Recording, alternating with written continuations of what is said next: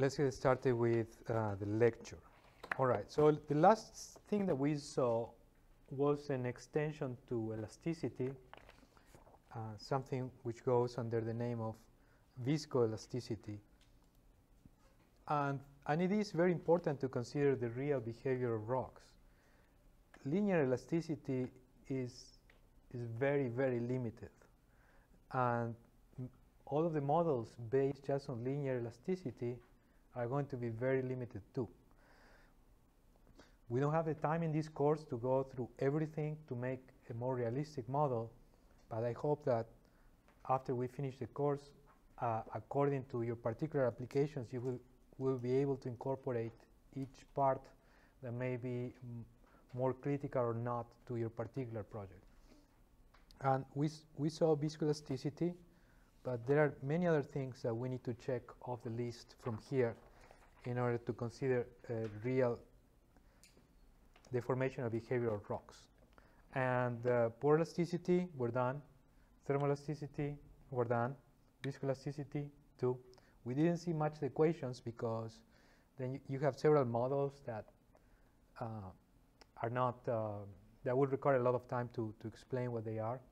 But you know, all of them, they show more or less the same behavior, those three manifestations of viscoelasticity. And now we'll talk about chemoelasticity.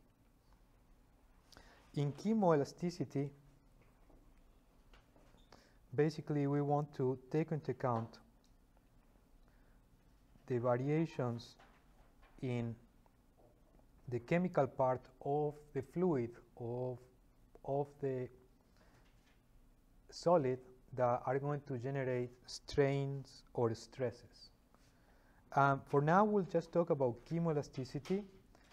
This will be a simpler version of something that we're going to link with it later on, but in many cases, it will be most important the part of chemoplasticity or permanent deformations related to changes of chemistry rather than elastic deformations.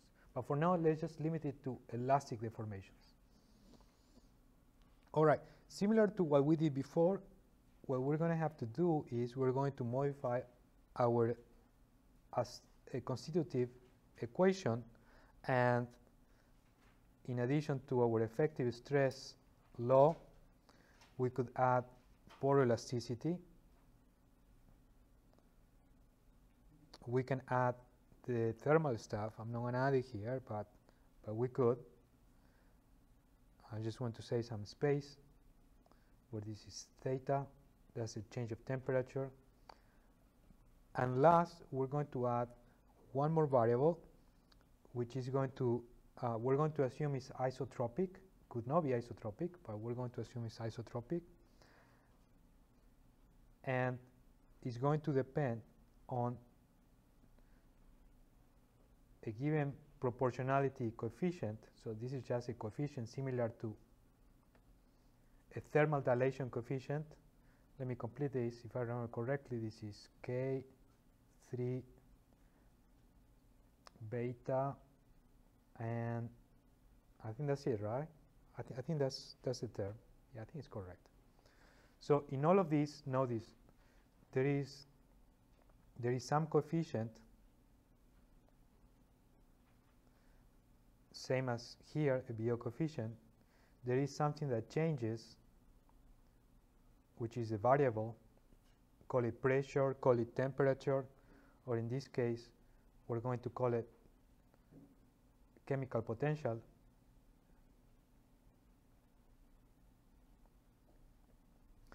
And for this particular case, we have a K, which is the bulk modulus, because we're assuming that the response is going to develop isotropically, and that is going to develop as a change of stress, very similar to what happens with thermal. So at the end of the day, it's just one other change that could produce stresses or strains, very similar to what we saw for temperature. And when you put all of these together, then we're going to have this part is mechanical, this part is related to poro-elasticity or poromechanics. In many problems, it just goes under the name of hydro. This part is thermal, and this part is chemical. And when you put all of these together, this is something which are called thermo-hydro mechanical, I'm forgetting the chemical, thermo-hydro chemo-mechanical processes, and in which all of them are mixed and then can act independently, and sometimes can lead to things that you will not expect if you were just having some of them acting independently. For example, if you could heat up a rock and now you have a porosity and now you have undrained loading, you could have fracturing of the pores because the pressure in the pores is so large that it overcomes the strength of the rock, and you could have fracturing due to that, undrained loading due to increase of temperature. But if you didn't have pores, you wouldn't be able to have that, because if you don't have pores, it will be just solid that expands, you will have no fracturing. So when you combine some of these processes together, then you may have some other processes that you didn't see before that now could be very important. And that's something, sometimes this is called multi-physics or multi-physical processes or multi-physics problems. And when you have some of these combinations that you didn't have before by applying one of those independently, that's something that goes by the name of emergent phenomena, which is something that you couldn't see without combining some of those processes. All right. Let's go now more in detail about the chemical part. We'll talk about this with a few examples. Example number 1, chemical sensitivity of shales.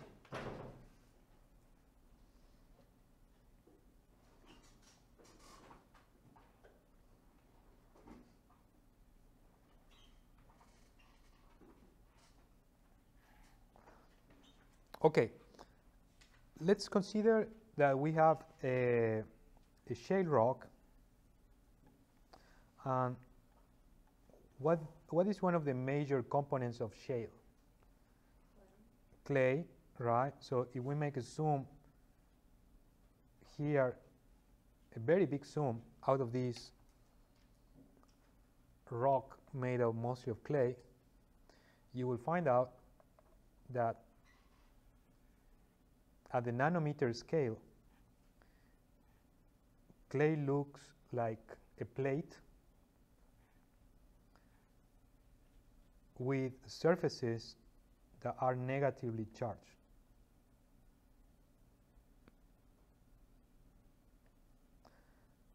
Opposite to, let's say, sand, in which you have a contact which is grain to grain, sometimes in shales and in clays, the clay does not contact another clay plate directly.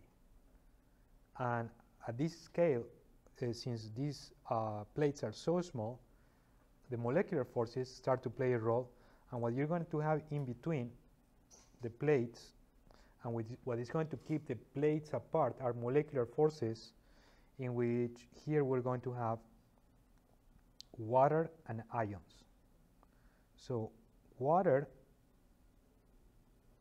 looks like a Mickey Mouse head, where the hydrogens are here are the ears, and they are positively charged. and the oxygen is in the middle and it's negatively charged. So you have mostly the ears pointing towards the plate. Let's make another one over here.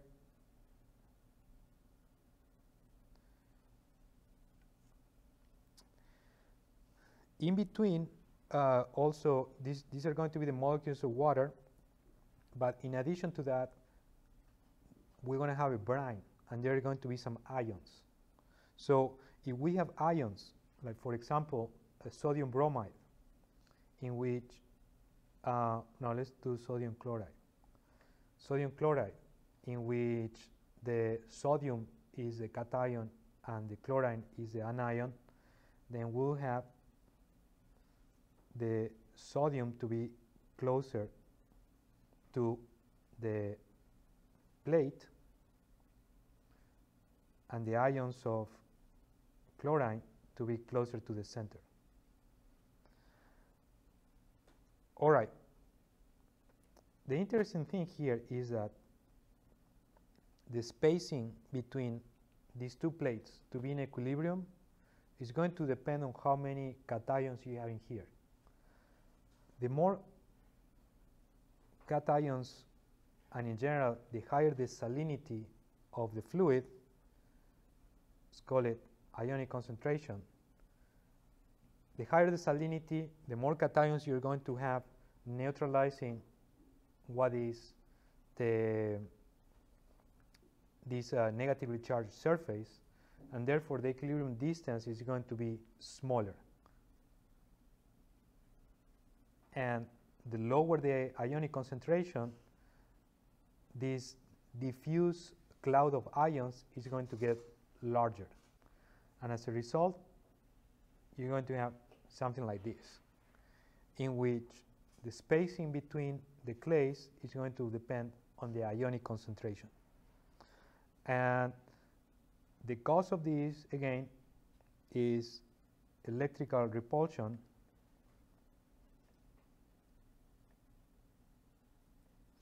And for more or less diluted systems, this goes under the name of electrical double layer. But at the end,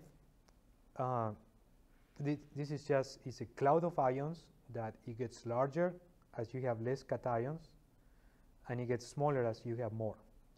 So let's complete this. This is ionic concentration, and this is proportional to salinity. It's not a direct function, but it is, well, the chemical potential is not a direct function, but ionic concentration should be. But the higher the salinity, then the lower the equilibrium distance. All right, now this is a problem, because in drilling operations, or when you inject a fluid into a porous medium, usually you do not inject the fluid with the same ionic concentration at which it was originally. For example, if you are drilling through a section that it is sand, shale, and sand,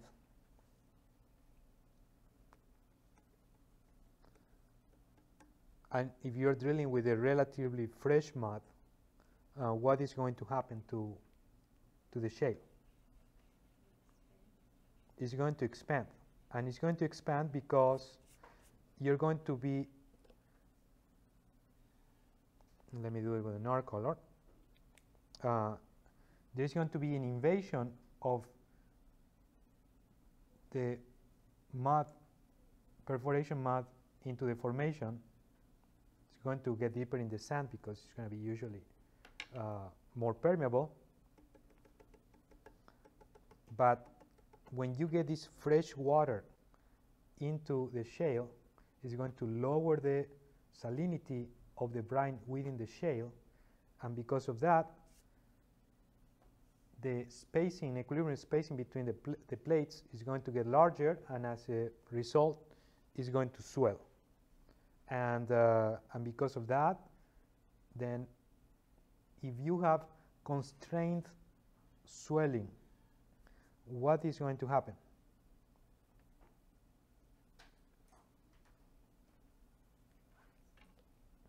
So this is, let me do it, okay, let me do it like this. This is drilling mud.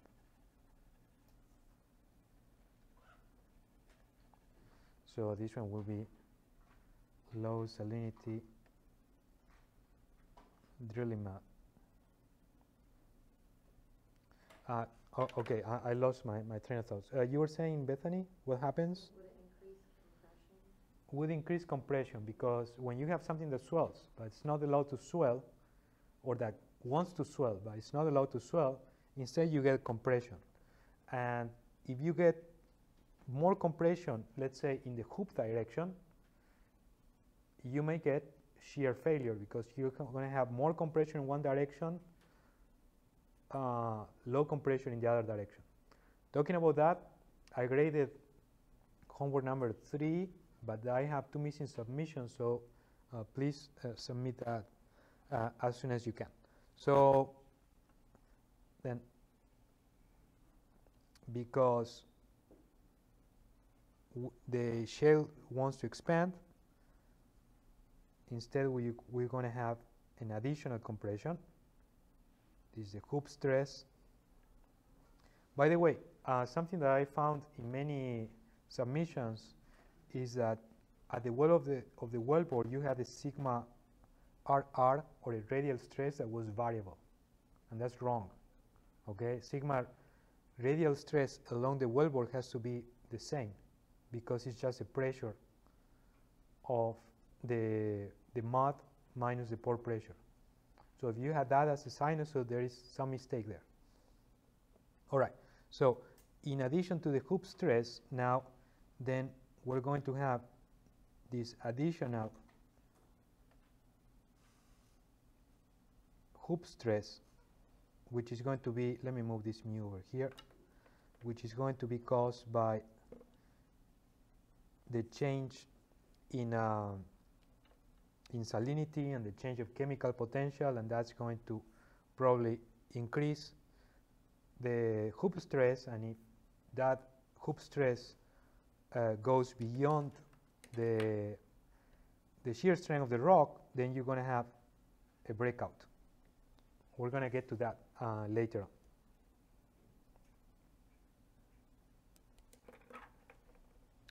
Okay, we're not going to go into detail about these equations, but you can relate ionic strength with stresses and derive equations similar to the ones that we did for thermoelasticity, and tell what is going to be the additional stress that you have because of the change of salinity. One more thing, and that's why the problem is a little bit more difficult here. Sometimes when you change the ionic strength and the shale swells, also your material may get softer, or may get not softer, it may get weaker. So you're not only increasing the stresses, but you are also lowering your UCS, or the strength of the rock. So the problem, it gets actually a lot more complicated. All right, so just for practical purposes, let's discuss a little bit what you can do in order to prevent this kind of chemical mechanical interaction. What can you do in order to avoid these chemical stresses and weakening of the rock due to water freshening within the shale? Can't you play with like the weight of your mud? You could. That would be an indirect way. So if you increase the weight of your mud, you will make your rock stronger, and that could relieve some problems. Yes, but let's think of some direct action that would change the sensitivity. I guess the composition of the mud. All right. So what would you do then? You can have oil-based or water-based mud. Okay. So if you had a water-based mud, what would you do to a water-based mud?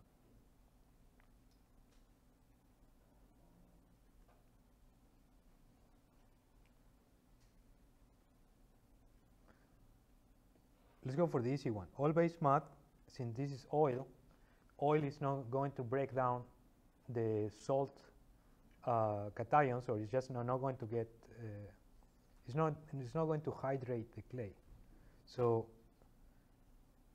it's not going to affect the chemical stability. So if you were to drill with oil, then nothing's going to happen.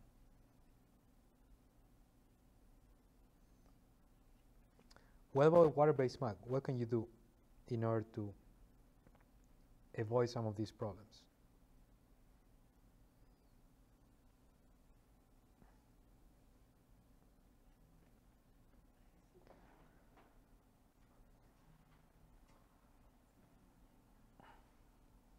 So notice that the problem many times is that you may be drilling with a low salinity mud. So you just add more salt, right? Sometimes that operation, it can be a problem. It becomes too salty, it becomes more corrosive, and you know there are a bunch of problems associated with that. But you could, in principle, increase the salinity, and that will solve the problem. And another thing that you could do is, how would you avoid the problem of water invasion into the formation? The problem is also related that if your pressure within the wellbore is higher than the pressure in the formations, then it's going to tend to filtrate. So if you don't want it to filtrate, then you should do something which is called underbalanced drilling, and this is basically that the pressure in your wellbore, the mud pressure, is going to be smaller than the pore pressure in the formation. If you are doing that, you're going to start producing some fluids into the formation, into the wellbore actually. But when you have shales usually have a low permeability, so it's not that you're going to produce a lot of fluids out of shale. It's just going to be a little bit. So underbalanced drilling could be okay for shales, but if you have many sands alternating that shale, you may be producing quite a bit of fluid from the sand as well. Okay, so basically those are the most basic solutions to this problem of chemical sensitivity of shales. Again, you know, we can put all the equations together and we could solve for this problem, but well, we're not going to do that right now. We're not going to do it later either, but you should know that it's doable. All right, let's see another example of chemical mechanical sensitivity.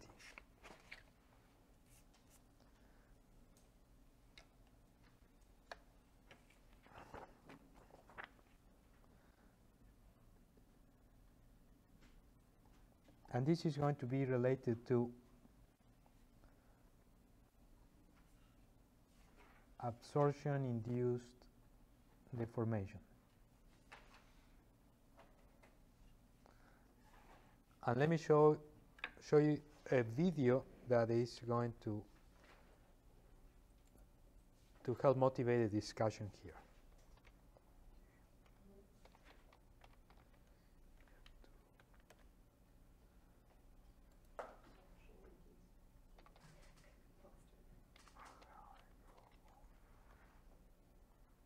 Okay, let's look at this video. All right, so you can read the title, okay, so start thinking about what's going on here. This is kind of a robot that, as you see, can walk due to changes of, there is no motor inside, there is nothing, but it bends in different directions according to the relative humidity of the environment. And here, you know, you have some other versions, but basically some of the sides of the solid, it reacts with the environmental humidity and deforms. Can you tell me a simpler case about what you're seeing here, especially about this one? Something that curls with environmental humidity. Hair, very well. So hair also reacts with environmental humidity, and it gets curly when the humidity is high, and it gets straight when humidity is low. And if we wanted to make a drawing about that, it would be something like this. If here we have relative humidity, if there is very low relative humidity, a hair is relatively straight. As relative humidity increases, starts to bend and sometimes also stretches. And if you have a very high relative humidity, then it might become very curly and actually may get longer too. Fortunately, I don't suffer this problem, so I don't know if any of you guys suffer this problem, but I don't. What is going on here is that you have absorption of water. In this case, we're talking about water on the surface of these solids that is making the solid to have a surface stress. And let's make a drawing about that. And we're going to go now into a more applied example. If you have a pore made out of organic matter, it happens that organic matter preferentially absorbs some fluids on the surface of the pores.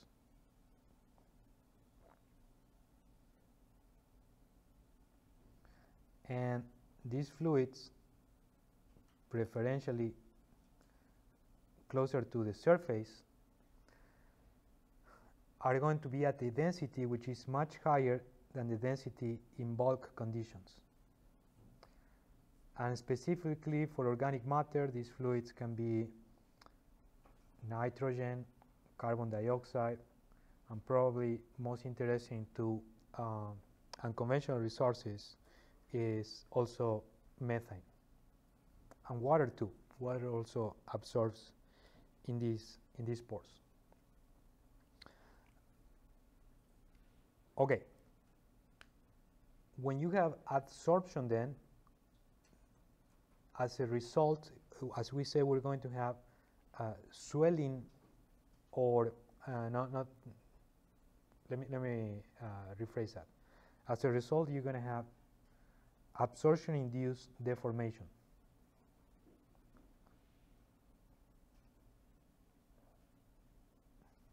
So probably here we could add surface stresses, and I mean on the walls of the pore, and absorption-induced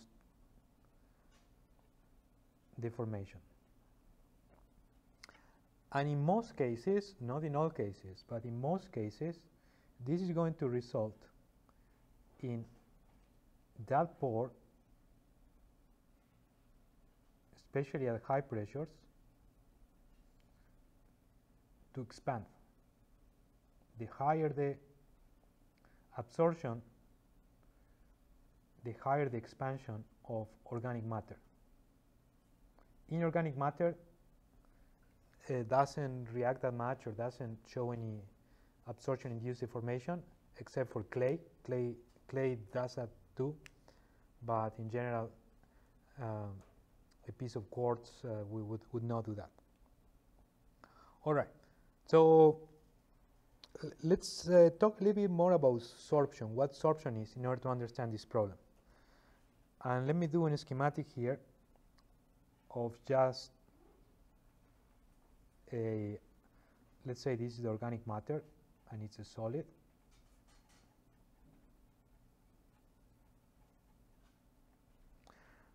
What we mean with sorption or adsorption is that you will have molecules at the density which is much higher than the bulk density at the same pressure conditions. And you could think of this as, for example, when water condenses on the surface, right? It's not exactly the same thing. It's not absorption, it's just condensation. But you could think as molecules of a fluid in equilibrium at a given pressure at a much higher density than the bulk pressure.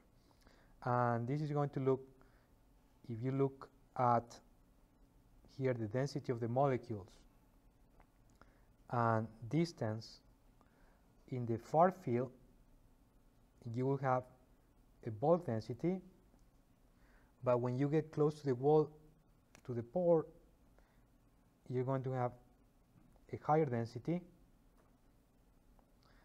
and what goes in here higher than the bulk density is called excess sorption. And sometimes the maximum density that you have under sorbed conditions can be higher than even the liquid density of the same phase. So we're talking about a very packed system of molecules. Sometimes, again, with a density higher than the liquid density of the fluid. All right, so what do we do with this now? Well, we can measure this absorption, and it turns out that the higher the pressure, the higher the amount of this excess sorption. Remember that the excess will be just what is above bulk conditions. And usually for organic matter, this is a nonlinear function that tends to an asymptotic value in which the excess is equal to a function that looks like a Langmuir function. PL plus P. This is just the way this function looks, where this NL and PL are two constants. But this is what is called a Langmuir isotherm. But now if we put together the sorption and this deformation that we said before, it turns out that the amount of excess sorption and the amount of induced deformation due to volumetric deformation due to the process of adsorption in a range of pressure can be linearly related. So the more sorption you have, the higher the volumetric strain. If you have adsorption, your sample would swell. If you have desorption, your rock would shrink. Similar to temperature too. If you increase the temperature, your rock swells. Decrease the temperature, your rock shrinks. Okay, and once you state this relationship, now we know that this is a function, the strains are also a function of sorption, and you can, and in turn that sorption is a function of pressure, so you can write an equation that's going to look more or less like this, where we have our effective stress law. We're talking about the porous medium, so we're going to have a poroelastic component, and we're going to have one more component that is going to depend on something that is called an absorption stress, and in this case we're going to assume isotropic as well.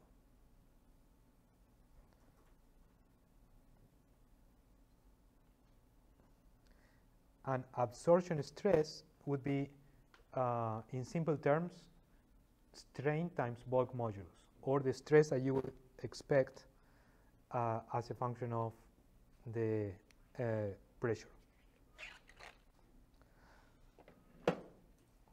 Let's see how this applies in a real case.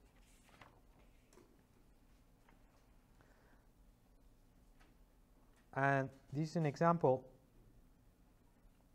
that happens in some reservoirs that are called coalbed methane reservoirs. Are you guys familiar with this kind of reservoirs?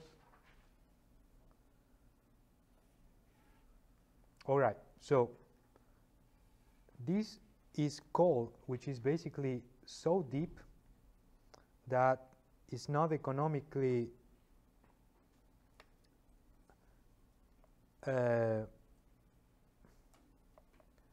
it's not economical to mine the coal because it's just too deep.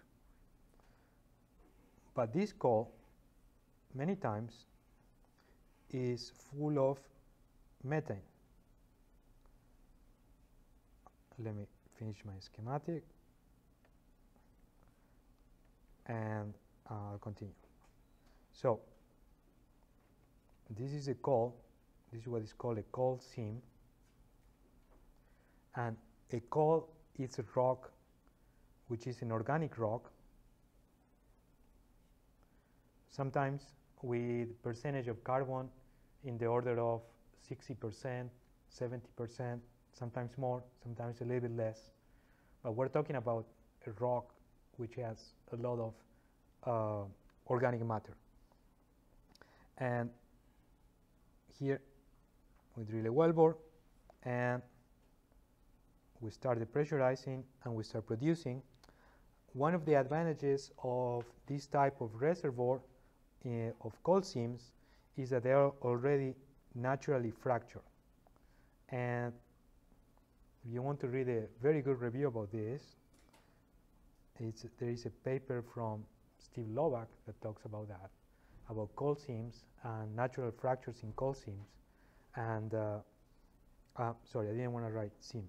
These natural fractures are called cleats. But there are plenty of these natural fractures in coal beds. And more or less, they are perpendicular, they are vertical, and they are arranged in orthogonal directions. Okay, since you have already these natural fractures, many times it's not needed to have any hydraulic fracture.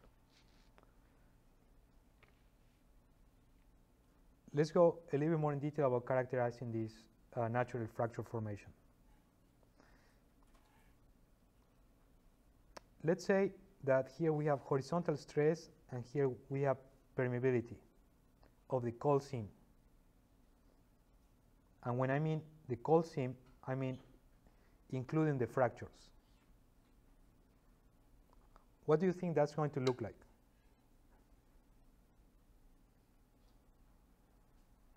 Higher effective stress, remember this effective stress,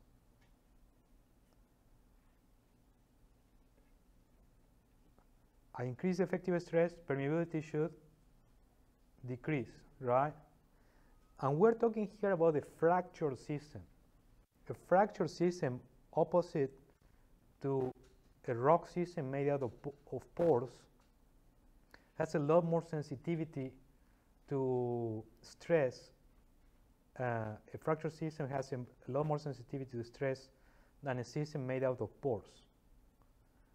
And because of that, usually in naturally fractured systems or just in fracture systems, porous systems, the permeability is going to depend strongly on effective stress. And this goes with a line in which the logarithm of permeability is inversely proportional to effective stress. And when we talk about logarithm, then that means that the change is quite large when we vary even a little bit of stress. Just to complete the picture here, usually in a fractured porous media, or for a simple fracture, permeability is proportional to the thickness of the fracture to the third divided 12 times the spacing between the fractures. So let me make a drawing of that. If we're talking about a very simple system, which sometimes is called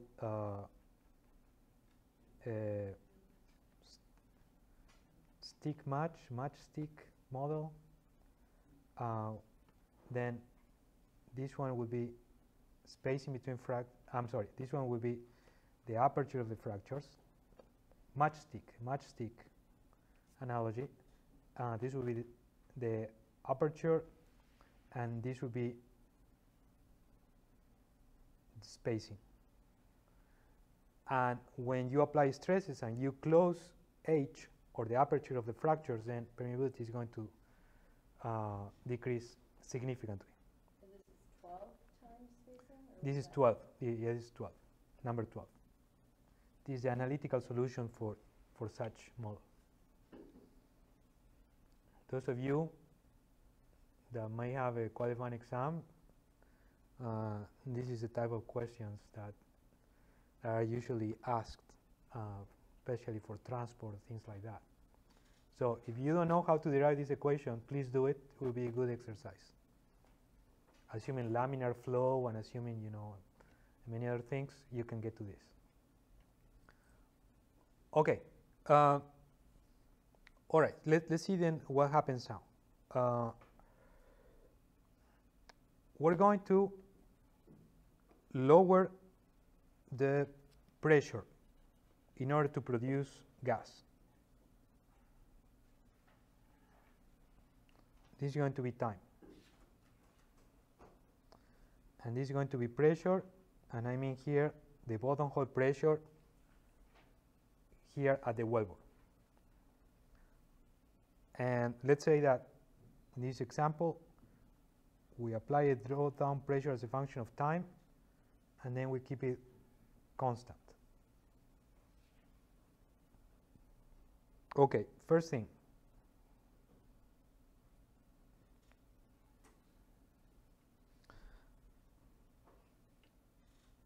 Is total vertical stress going to change? This is something you should, well, this one is easy, but will it change? No, David says no, and I agree with that. So either here or there or at the end, SV is not going to change. Let's put this in terms of effective stresses. Now, is effective, well, let me not make a mess here. I'll skip that, but effective vertical stress is going to increase, okay? I want to concentrate here my plots on horizontal stress.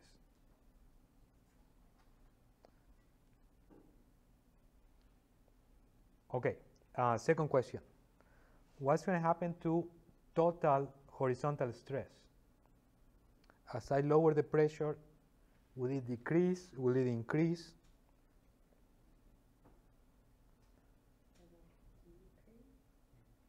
It will decrease.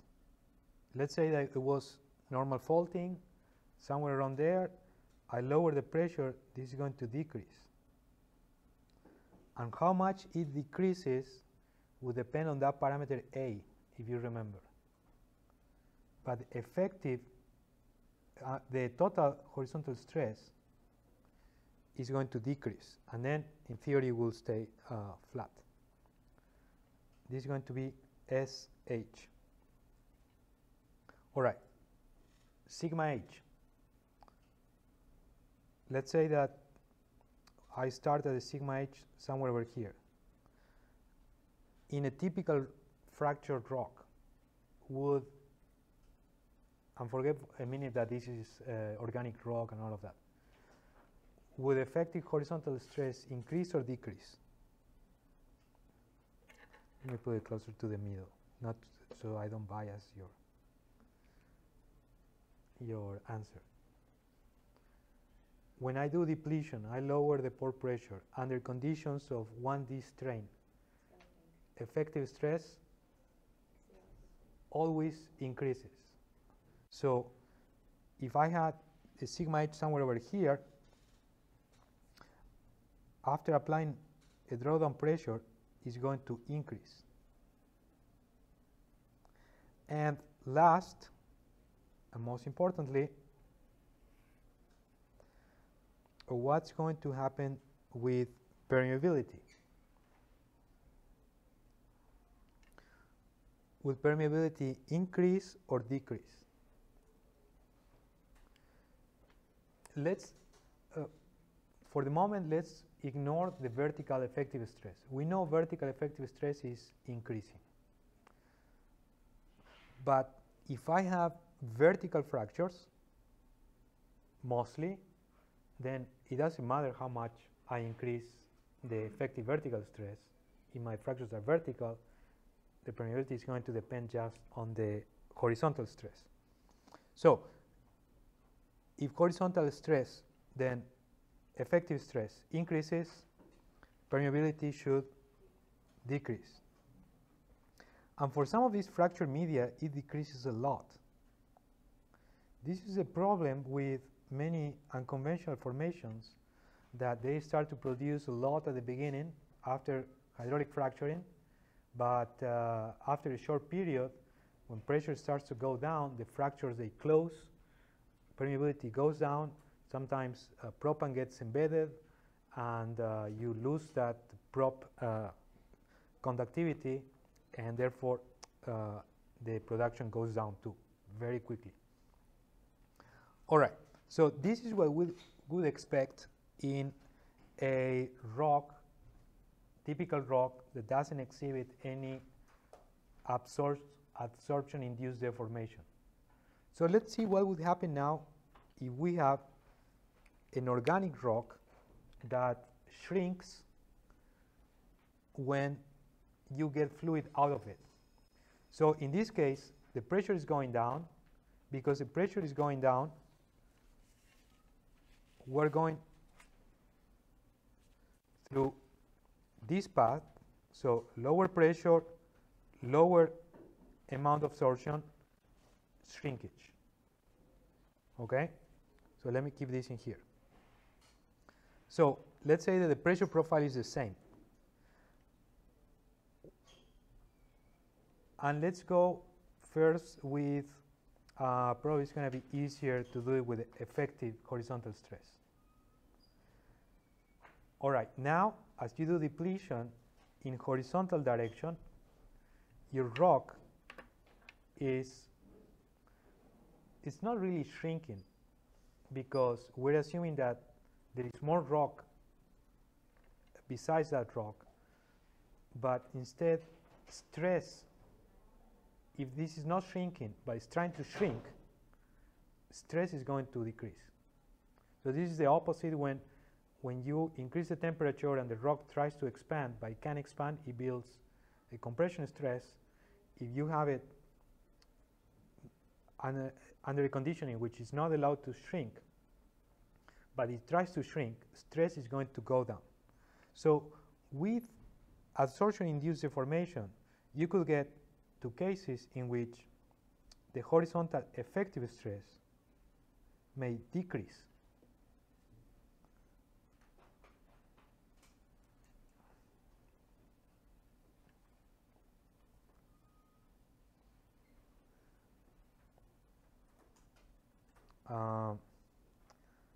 Okay, I don't want to to write the acronym of absorption-induced deformation because I'm going to look all awkward. So let me put with shrinkage. Okay, so our effective stress is going to decrease. Because our effective stress decreases, that means that our total horizontal stress also is going to decrease, but is going to decrease more than without it.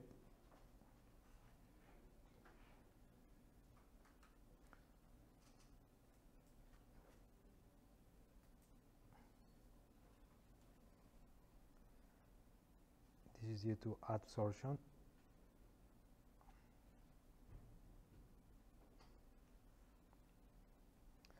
And what's going to happen with your permeability? If effective horizontal stress instead of increase decreases, then your permeability is going to go up.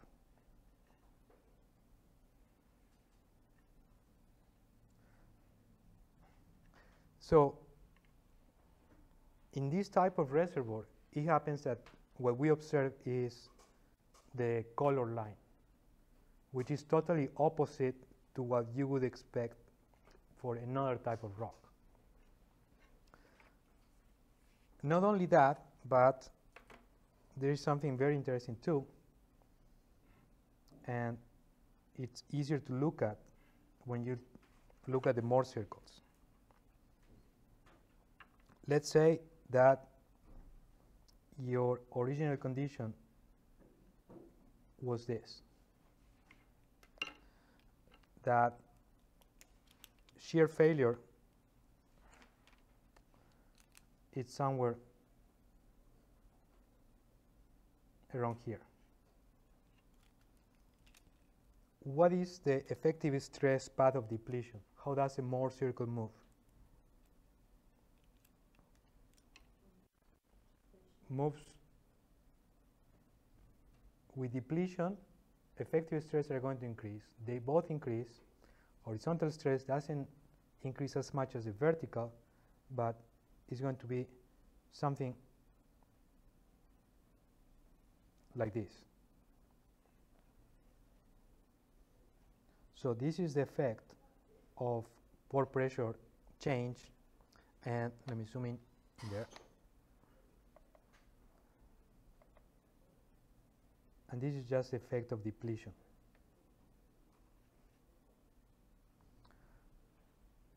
Okay, but now because of these conditions of desorption-induced shrinkage, that's not going to change our pore pressure, so that's not going to change the value of the effective vertical stress, but it's going to change the value of the effective horizontal stress. And what this is going to result is on a Mohr circle that now the effective vertical stress is going to be the same, but the effective horizontal stress is going to change from here to there, and now this goes this way.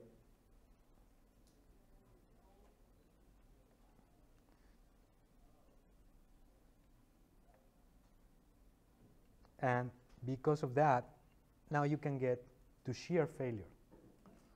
This stress path is going directly into shear failure. And if you have shear failure, what's going to happen with your permeability? It's not captured, let me tell you, it's not captured by this model. This was a simple model without failure.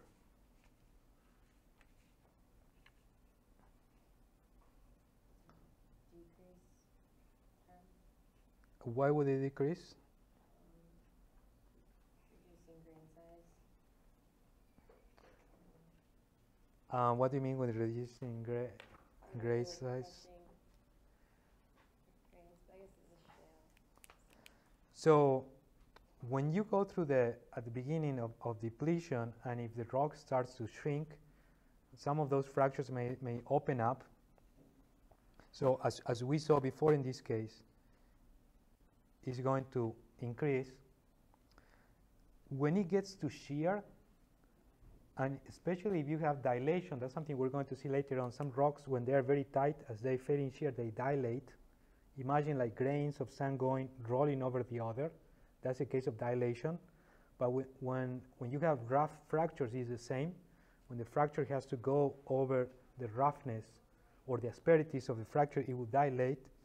That could increase the permeability even further.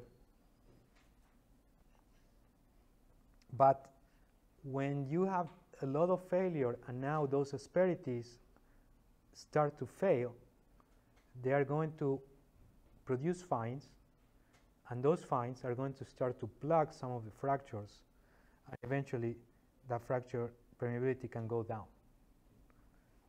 And depending on whether you have clogging or not, your permeability could vary, but may not, it's not going to increase forever. So let me divide this. So this was without failure. Here we have dilation, and here we have fines production. So it actually can get very complicated, and this is actually what is seen in the field for this type of coalbed methane reservoirs, which develop this adsorption-induced deformation phenomenon that has a very strong effect on permeability.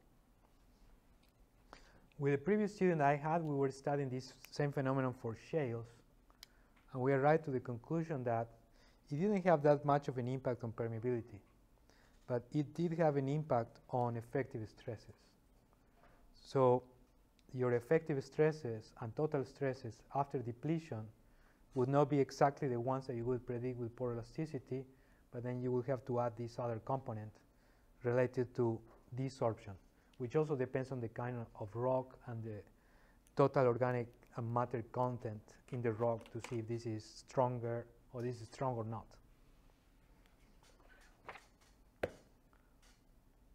All right, we're done with chemoelasticity. So let's see our list. See how far we have gone today. So chemoelasticity, we're done. We need to start talking about plasticity. And I printed the weekly projects, but I forgot to bring them. Let me,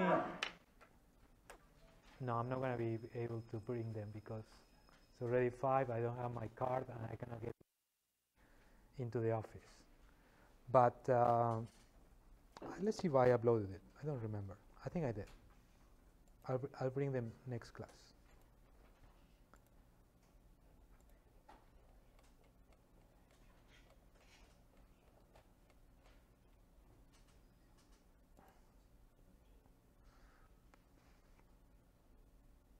Projects number 6. Okay. So we're getting now into plasticity. And plasticity, it's, there are 2 parts of plasticity. One part is to get the equations and find all the equations that are going to tell us when the rock is failing. And the other part of plasticity is to predict the strains after they fail. So so far we just have been using this relationship, stress is proportional to strain. But when you get to failure, that doesn't hold anymore. And there you have to calculate something which are called plastic strains. And that's going to be later on. But for now, the first thing that we're going to do is to find these equations that tell us when the rock is going to fail. And especially we're going to look for those equations in terms of shear failure. And this is an example of triaxial tests in which we vary the axial stress, the confining pressure, and the pore pressure inside the rock to tell us a characteristic equation that allows us to predict when the rock is going to fail. And we're going to use that in order to calculate what are called breakouts in wellbores. And a breakout is basically the region in the wellbore in which there is shear failure. The more or the higher the anisotropy of stresses, the higher the proportion of the wall of the wellbore around the wellbore, which is in shear failure, the bigger your breakout is going to be. And how we're going to predict what is the region around the wellbore which is in shear failure with these equations that we're going to see. But we're going to take this to the next step. It's not only to calculate what region is in failure, something that you already did in a previous assignment, where you have this sinusoidal function and then you just plotted a line and told me, well, sigma theta theta is above this number, so this region is in shear failure, and that region also is going to be the size of the breakout. If this sinusoid is slightly above the line, then there is going to be a small region. If this sinusoid is quite a bit above that line, that breakout angle is going to be bigger. Okay, you're going to have to do this, but for deviated wellbores. Okay, this assignment is going to take quite a bit of time. Probably it's one of the most difficult ones together with the free FEM. And I'm forced to repeat this now, but you have to do it on your own, okay? So you're allowed to talk to other classmates about this, but do not copy the code from another students. Do not copy the code from previous students. I'm going to post a solution if you need that later. If you can't solve it because of time, because of you just didn't get there until the deadline, then just submit whatever you have, and then we'll discuss that. I understand that there might be, some different levels in coding depending on your abilities, on your previous experience with coding, but this one is going to be a heavy one on coding, on for loops, and all of that. So if you need help, then again, talk to me or to Chojin. If at some point you see that you cannot do it, then just don't do it and tell me that at which point you get. That's going to be a lot better than getting a 0 for copying some of the homework, okay? So what I suggest is that this first part is relatively easy. Try to solve it as soon as possible. And the second part is going to take some time. And you may start to code that now, and then later refine your code to make sure that it works. But it's going to take some time, okay? So don't try to solve it just in 1 day or 2 days, because definitely that's not going to work. All right, but we'll go to the first part. And the first part is going to be about getting to know when the rock is failing or not, especially in shear, and what is the equation that we need for that. All right.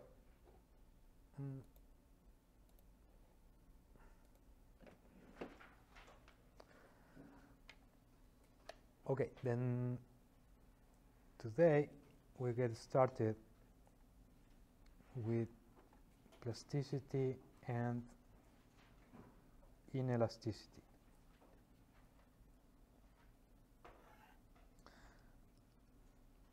As I was telling you before, so far we have been dealing with a very simple relationship between stress and strain, in which with linear elasticity, we assume that stresses are proportional to strain. And that's it. Either in compression or in tension,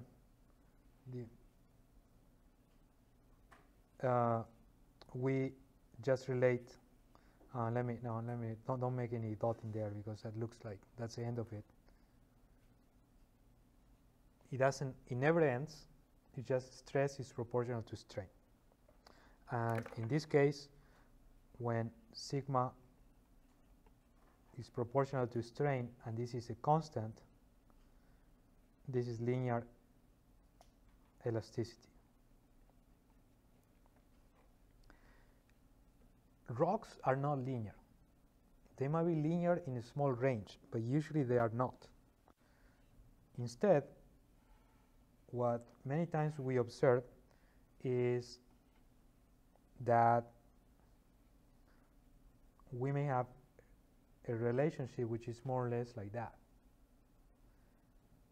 in which the more strain you put on a rock, the stiffer it gets. So in this case, this would be a case of non-linear elasticity, as long as if you go, let's say, this path up, and then you unload and you get to the same point, same starting point, then this is elastic because all your strains are recovered. An example of a nonlinear material would be, for example, a sandpack, in which the more stress you apply on the sandpack, the bigger the contacts get. So if at the beginning, let's say the contact is this size, as you apply more and more stress, the contact gets bigger and bigger, and the bigger the contact area, the bigger the stiffness of the rock, because you have more solid to solid contact. So this will be increasing stress. And the same thing happens with fractures. Sometimes you can have fracture systems in which fractures are not perfectly flat, but they have some asperities that when you start to compress them, those asperities, they get to contact the rock in the other direction, and sometimes even you may have more contact points along the fracture. So the more stress you apply, the stiffer the rock gets. But in both of these cases, the strains are recoverable, so we call that elastic. Okay? I have a good example about, well, not a good, I already said example, but I have a drawing about this too. When you have a fracture system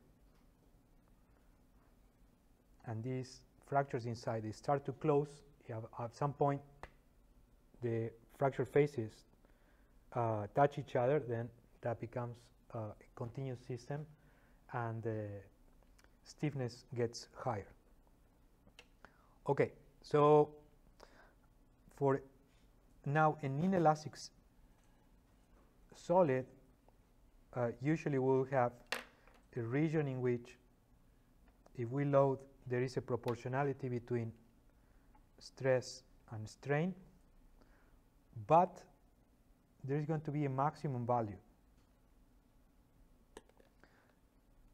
after which if we get to that value, stress is not going to increase anymore. And if we unload this solid, many things can happen.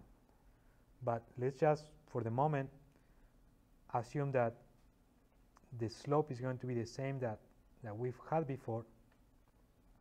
So if I go through this path, then what I have over here is going to be the recoverable strain. What I have over here is going to be the irrecoverable strain.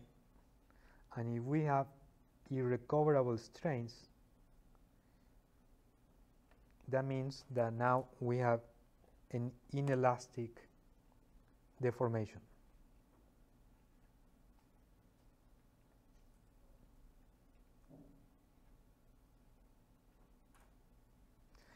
The maximum value at which we can get is going to call yield stress. And if the stress stays flat, doesn't change with additional strain, that's something that is called perfect plastic behavior. And we're going to see variations of this later on. But this case is called perfect plastic.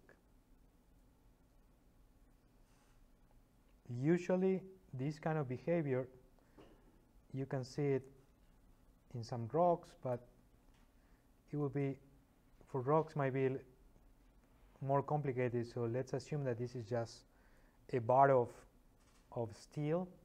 That's what you will usually see with the steel. Not exactly like that, but similar to that. You load it, you get to a yield stress, which is the maximum value that the solid can take. It doesn't break, still holds together. You can keep adding strain, and it's going to take this amount of stress to do that. And then when you unload it, it comes back leaving a irrecoverable strain. You mean, I mean, it's accommodating strain, so it is breaking. It means, what does it mean breaking? Like for microfractures? I don't know. You're breaking well, at the you're right in the sense that probably for a metal, you may have some sliding of the crystal structure of the metal. So internally it's breaking, but microscopically, let me try that again. Macroscopically, it's going to just look like a material that didn't break. But what I mean with didn't break is just like it didn't just make a fracture and then it was split in two parts. It's holding together. It's yielding. And at the micro scale, it is failing, but it's still one piece. Okay, so in petroleum engineering, we have many examples of inelastic strains. Actually, they are mostly everywhere, and it's just that sometimes we simplify our problems in a way that we make them more convenient for us to solve, and the easiest thing to do is always linear elasticity, but we have to be aware that these problems of elasticity are everywhere. So let's go very quickly through a list of problems where we have irrecoverable strains.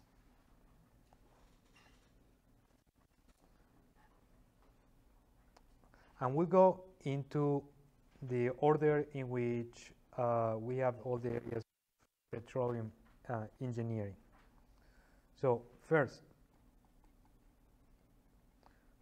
can you tell me where you would expect some inelastic strain in exploration? As you think, let me get started with my schematic here. Any ideas?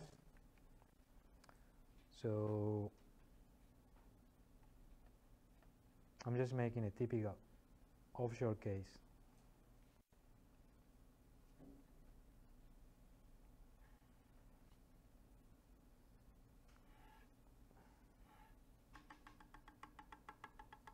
No? So in exploration, you know, sometimes we send P waves through seismic. That's elastic. It's not inelastic.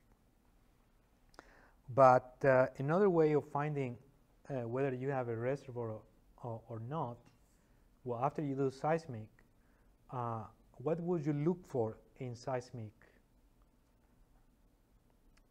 images? Since I said that, let me make this a little bit through a little bit more realistic. Yeah, but what else?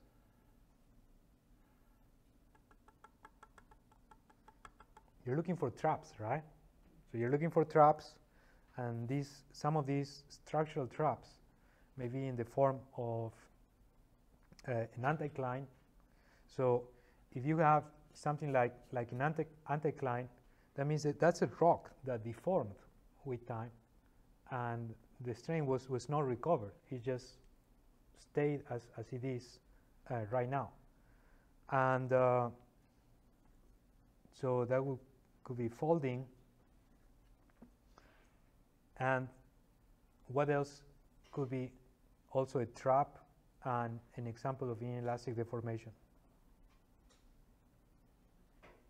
A fault, right? Because if you have a fault, let's say a normal fault, that may be a trap too, and sliding from one part relative to each other, that's something which is not going to ever be recovered. So that's going to be also an example of an inelastic strain. We're going to see later on that the stresses that cause faults are such that this is a shear fracture. And if this is a shear fracture, it's going to be explained by a shear failure criterion. And that shear failure criterion, we're going to see that it is equal to the maximum principal stress is going to depend on the minimum principal stress.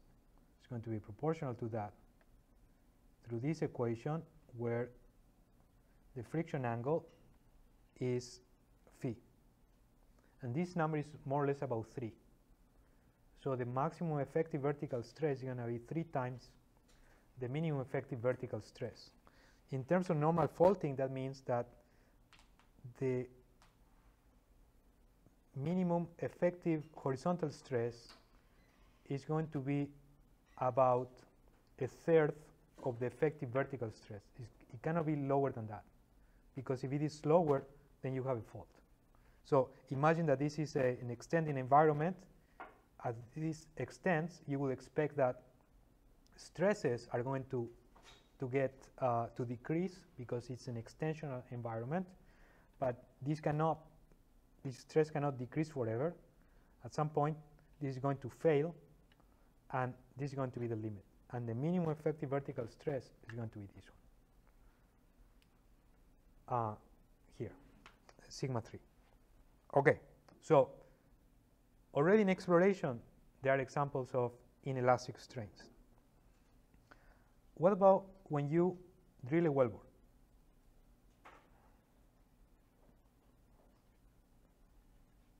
What example of an inelastic strain you can have? Breakout. The breakouts. So if this is a cross section of the wellbore, as we have seen before, depending on the orientation of the stresses, we're going to have usually breakouts in direction opposite to the maximum horizontal stress, and we're going to have tensile fractures in the direction of the maximum horizontal stress.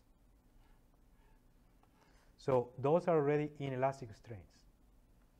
So here we put breakouts and tensile fractures. What else can we have? Wellbore cuts, very well. When you're drilling, also you're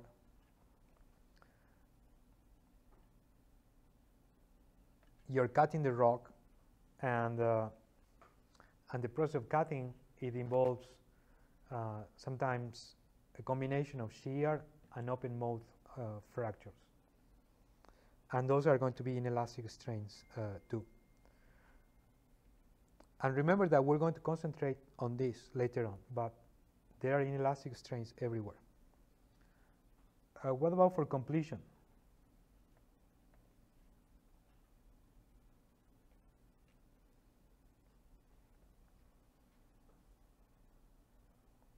You have like before? This moving fluids? Yes. Or you're talking about completion, not production? Yeah. Like Yeah. different- Yeah. Okay.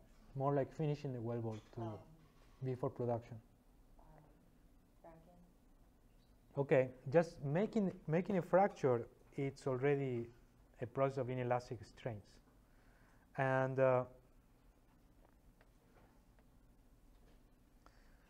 let's imagine a conceptual image of a hydraulic fracture that later on we'll see that it might not be true, okay? But just let's imagine that it is true, in which we have a main hydraulic fracture which is propped. The process of making that fracture is already inelastic. But in addition to that, we know that there is a lot of induced microseismicity, usually close to fractures. What is that?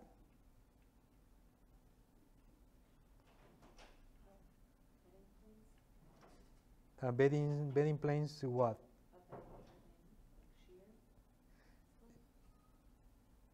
Yes. So induced microseismicity is going to be caused by reactivation of mostly shear fractures. And that means that these fractures, as the fracture was passing by, as fluids were getting into those fractures and lowering effective stress, those planes arrive to the point of shear failure. So induced microseismicity is already telling you, and is the proof, that during hydraulic fracturing there are inelastic strains.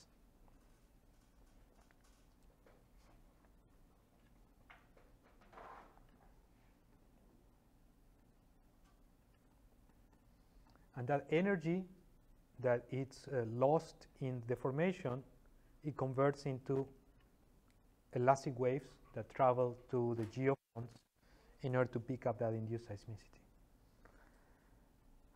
Okay, and yes, Jack. Quick question. For the fault, what if the fault was created millions years ago, and what is the equation still? Is the equation still useful? Say again?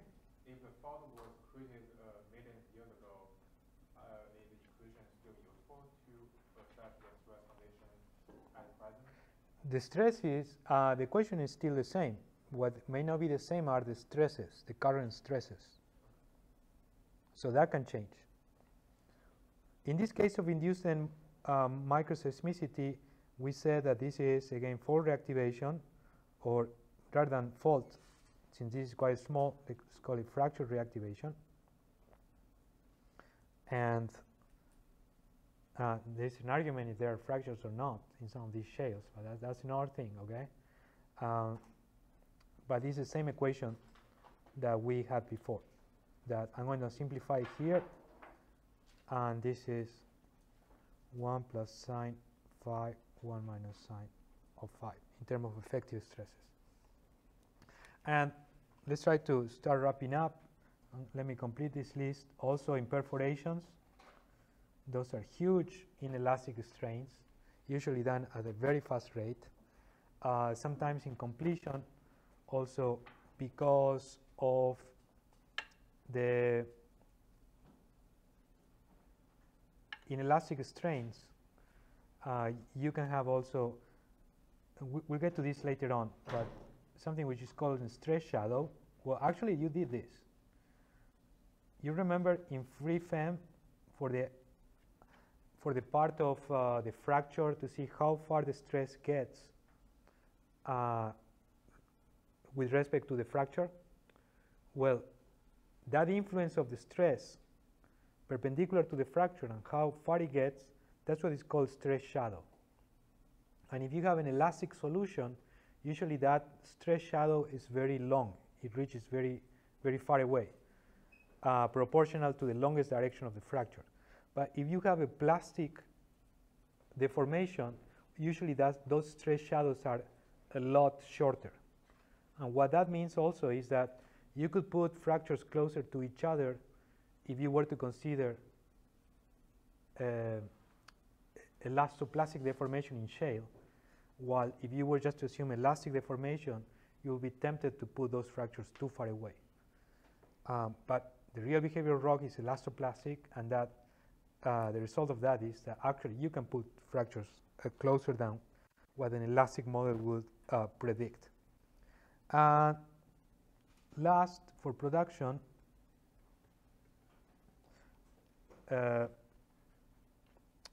first of all, we can have compaction. If we have large deformations, let me first create small hydraulic fracture here.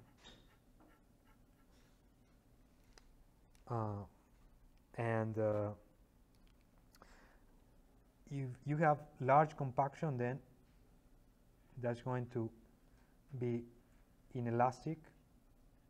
You're going to have subsidence, and sometimes if you lower the pore pressure too much, your effective stress could be so high and could get also into an anisotropic state of stress, especially around perforations, that if you increase too much effective stress, the rock is going to start to fail, and you could also have here fines production,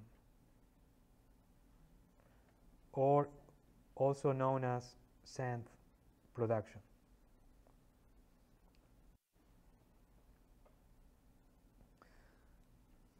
Sometimes also related to production, you could generate large strains that are going to cause also fault reactivation. There are some papers out there that correlate production in the fields in Southern California together with earthquakes, and you can see there's a very clear correlation that when they were producing and they were lowering the pore pressure and producing subsidence, compaction and subsidence, you will also reactivate faults. And last, also, if you are injecting, you could also change the pore pressure, and if you increase the pore pressure too much, that also can lead to fault reactivation. All right, so all of these are examples of inelastic strains that we're going to talk about, especially about, don't worry, we're not going to stay here 30 minutes, that we're going to talk about next class, especially in the context of wellbore stability. Okay? All right, so I'm just improving my schematic here, and that's it for today.